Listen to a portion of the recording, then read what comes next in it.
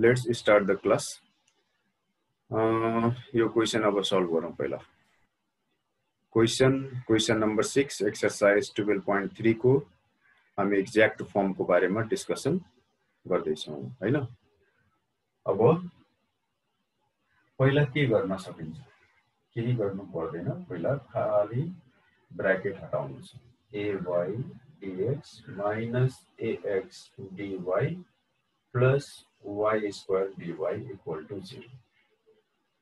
अब यसमा भेरिएबल मिलेकै छ, यसमा र यसमा मिलेको छैन हैन. यसमा मिलेकै छ, जुनमा मिलेको छैन त्यसको बारेमा एक्ज्याक्ट फर्म सोच्नु छ. a कमन आयो, माइनस a कमन, यो भयो y dx plus x dy plus y square dy equal to 0. ठीक छ, एकदम सिम्पल छ. अब यो सिधै फर्मुलामा गइरहेछ, हेर्नु ध्यान दिएर. x square dx minus a, this is dxy plus y square dy equal to 0. एकदम मिलिहाल्यो सबै. अब हामी के गर्न सक्छौं, इन्टिग्रेट गर्न सक्छौं. यसलाई उता पुर्याए पनि हुन्छ. ओके, यो x square dx plus y square dy a d यहाँनिर xy equal to the what. अब integrating both sides, यो x square dx हो, यो y square dy हो, अनि a लाई हामीले कोएफिशिएन्ट अफ इंटीग्रल को रूपमा राख्न सक्छौं. यो xy. अब हेर्नु, यो x cube by 3 y cube by 3 खाली फर्मुला लगाउनु छ. a dxy just xy हुन्छ plus constant, and this is the required solution. Very simple. ल हेर त एकचोटी एकदम राम्ररी हेर अनि बुझ. Let's solve question number 7. यसमा हामीले ज्यादा केही सोच्नु छैन, सिधै हामी 2 ले मल्टिप्लाई गर्न सक्छौं. मल्टिप्लाइङ बोथ साइड्स बाइ 2 के फाइदा हुन्छ, फर्मुलामा जान्छ. हेर्नु, sin 2x dx sin 2y dy equal to 0. अब इन्टिग्रेटिङ बोथ साइड्स इन्टिग्रेट गर्नु छ हामीले. sin 2x dx अनि फेरि sin 2y dy अनि 0 भइहाल्छ. 0 को इंटीग्रल कांस्टेंट, किनकि कांस्टेंट को डेरिवेटिभ 0. ओके, अब हेर्नु, यसको के भइहाल्छ, माइनस cos 2x by 2, किनकि sin ax को इंटीग्रल cos माइनस मा आउँछ, minus cos ax by a, जुन कोएफिशिएन्ट हुन्छ त्यसले डिवाइड गर्नु छ. अनि यसको cos 2y by 2 अनि यो पनि आइहाल्यो minus is equal to constant. अब हामीले यहाँनिर c डैश लेख्यौं भने फाइदा के हुन्छ, यो माइनस 1/2 कमन लिने, उता पुर्याइदिने, अनि हामीले पायौं cos 2x plus cos 2y is equal to minus 2c dash. बुझ्दै जानु. यसलाई अलि सिम्पल फर्ममा लग्नु छ. यो अझै अगाडि बढ्छ. 1 minus 2 sin square x plus 1 minus 2 sin square y equal to minus 2 c dash 1. अब हामीले के गर्न सक्छौं, फेरि यो 1 र 1 लाई पनि उता पुर्याउने, minus 2 कमन लिने, त्यसलाई पनि उता पुर्याउने. लास्टमा हामीले पाउँछौं sin square x plus sin square y is equal to constant. Okay, यताको सबै कांस्टेन्टलाई हामीले जस्ट c लेख्न सक्छौं. This is the required solution of this differential equation. Okay, बुझ त सबजना. Let's solve question number 9.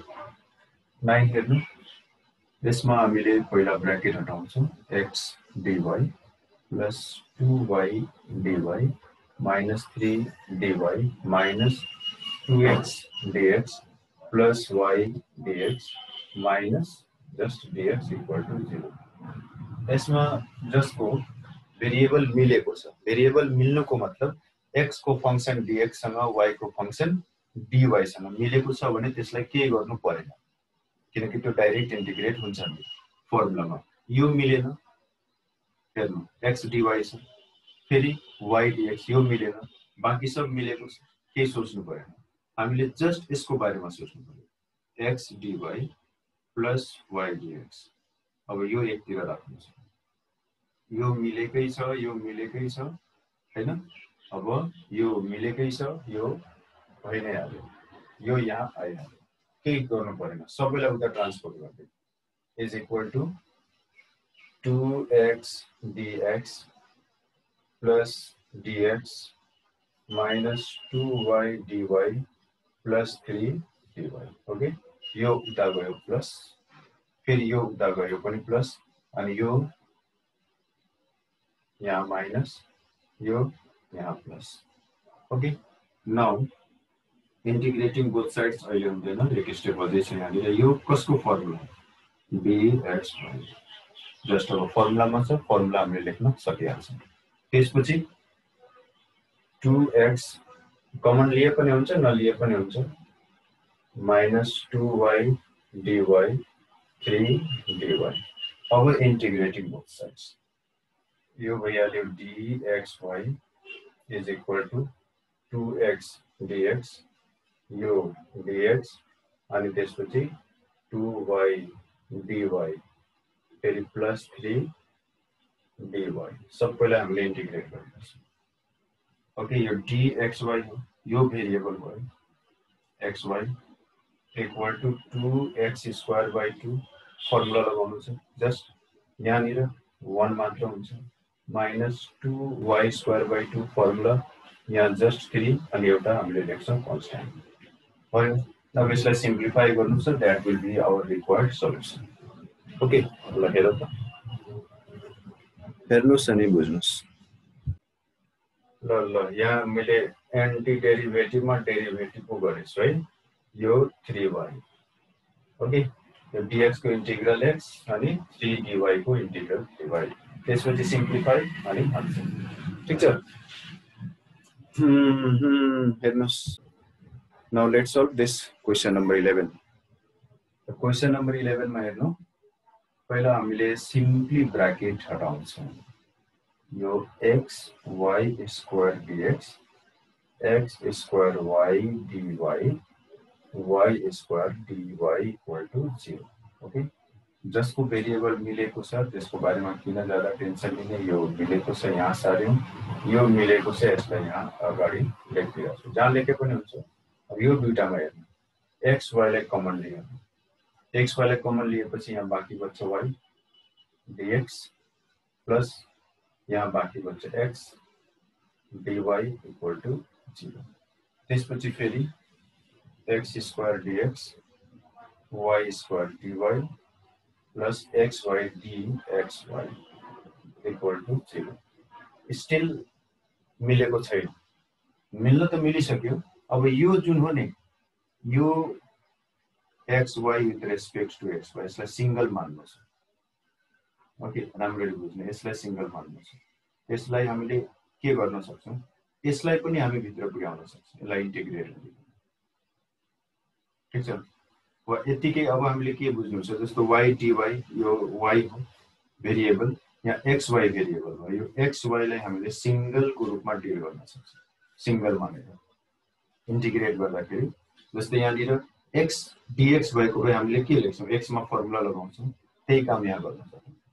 Integrating both sides, यो भइहाल्यो x स्क्वायर dx, यो भयो y square dy plus xy dxy equal to constant. यो सिंगल, यो बुझ्नु यसरी विथ रेस्पेक्ट टु xy छ यहाँनिर. जसरी यो x मानिहाल्नु कि यो थीटा डी थीटा हो, यसरी बुझ्नु, यो थीटा डी थीटा. त्यसपछि x n plus 1 पावरमा n plus 1, y 3 माथि 3 तल, यो अब y पावर कति आउँछ, यहाँ 1 छ, n प्लस 1 त यो y x र y दुईटैको स्क्वायर हुन्छ, बाइ 2 हुन्छ, इक्वल टु कन्स्ट्यान्ट. अब यसलाई हामीले एलसीएम लिन्छौँ, एलसीएम लिन्छौँ त कति आउँछ, LCM 6 2y cube, LCM 6 2x cube 2y cube plus 3x square y square equal to, यसलाई c ड्याश लेखिदिनु, अनि यो कन्स्ट्यान्ट अब चाहिँ c भइहाल्यो. ओके, एलसीएम जुन छ 6, त्यो 6 into c dash is equal to c, and this is the required solution. Okay, ल हेर्नुस् त, हेर्नुस् अनि बुझ्नुस्. Now let's solve this problem. यसमा sin स्क्वायर cos स्क्वायर आएको छ, अलिकति अल्टर लाग्न सक्छ तर अल्टर त केही हैन, यो यहाँ अनि यो यहाँ। Okay, 1 by cos square y dy अनि 1 by sin square x dx। Variable separable form जस्तै भयो यो त, यसमा ज्यादा दिमाग लगाउनु नै छैन। यो sec स्क्वायर y dy, यो cosec स्क्वायर x dx। अब integrating both sides, direct integrate गर्न पाइन्छ। यो यति भयो, यो cosec स्क्वायर x dx। कसको डेरिभेटिभ sec स्क्वायर x हो त्यसरी सोच्ने। यहाँ y छ, कसको derivative sec square y with respect to y, अनि हामीलाई थाहा छ tan को हो, tan y इक्वल टु यो माइनस cot, किनकि cot x को डेरिभेटिभ हुन्छ माइनस cosec स्क्वायर x। यहाँ प्लस छ, माइनस cot x को derivative plus cosec square x। So cosec square x को integral cosec square x dx को integral आउँछ cot x हैन, यो टोटल को अनि एउटा कन्स्ट्यान्ट। यसलाई यता तानौं, हामीले पायौं cot x plus tan y equal to c, which is the required solution of this। Okay, very simple concept।